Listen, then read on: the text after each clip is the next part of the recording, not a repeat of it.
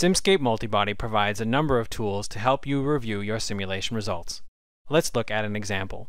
In this example, we are viewing a robot from multiple viewpoints.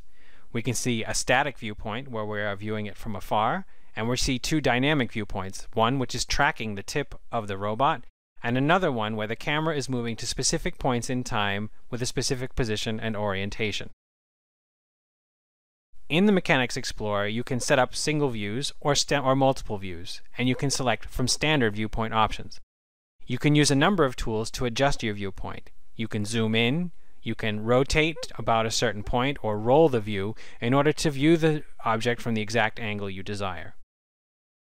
You can select any number of views and configure the layout of those views. Those viewpoints can be static or dynamic. Here we're selecting a tip tracking camera that will track the tip of a robot, and here we're selecting the tip keyframe camera. These cameras were defined in the Camera Manager, where you have the option of defining a camera that will track a specific point, or a camera that will move to specific positions and orientations in time.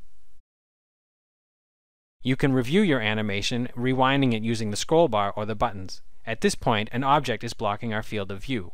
We can select that object and jump to the block diagram to see what that object is. Here we can see it's the lower arm.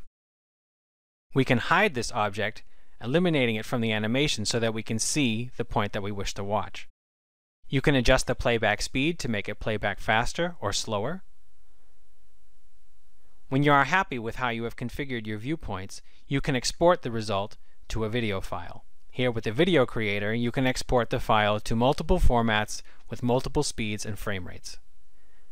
This shows some of the options that are available when reviewing the animation results in Simscape Multibody.